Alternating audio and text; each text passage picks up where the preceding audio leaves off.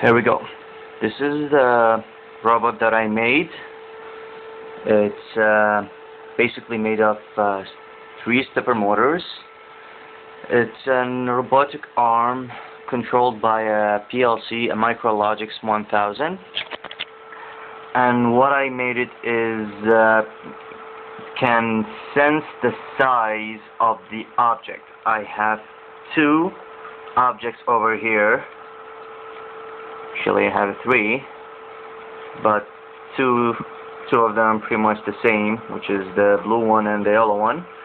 Now let's start with the blue one. So let's see where the robot is going to take, and all I need just to place it and wait. It will take it automatically.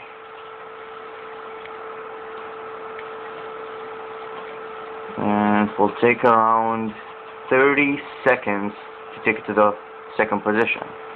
You see in here my robot is not that fast because I'm using a stepper motor, which it doesn't have high torque. I got it out of scanners. So here is the first one. Took it 90 degrees clockwise. Now let's throw the red one. Let's see where it's gonna take it. Should take it 90 degrees counterclockwise. And here we go, and only just replace it and wait.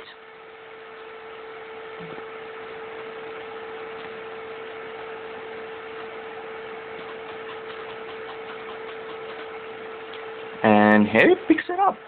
Cool. And after that we can try the yellow one.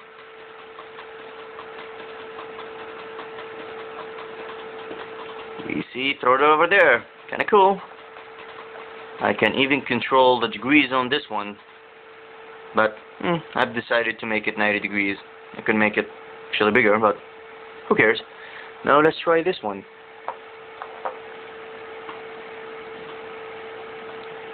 You can sense the size by using a diode lasers, which is got out of dollar store. There's 2 of them over there, and there is over here, the photo sensors. Same thing, got them from dollar stores. So this robot is not that much expensive. Cost me to make. It cost me around let's say $100. Didn't cost me that much, but I have to do a lot of work and a lot of programming. Now let's do let's do the yellow one again and see. Should take it to exactly the same place as before.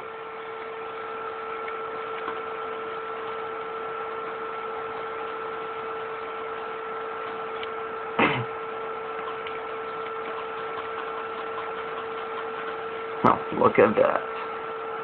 It's kinda cool, eh?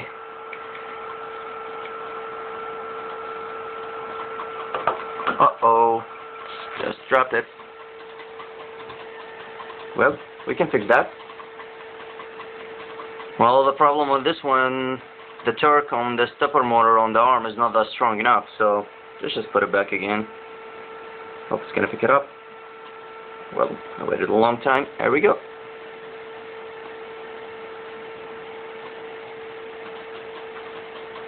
Pick it up, pick it up, pick it up. And it's up. So I should take it up there. And after this one, let's try the red one again.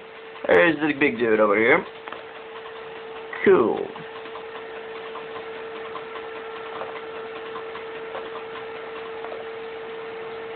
Took me almost a week to work on this one, with the planning and everything, AutoCAD designing. I had to do some modification for the design. I have to put some weights on the other sides just to counterbalance the weight on the other 2 sides, make it kind of equal, so there will be no side powers on the motor. Kind of cool. Took it to the other side, exactly what I'm supposed to do. And here is my robot. Thanks for watching. Take care.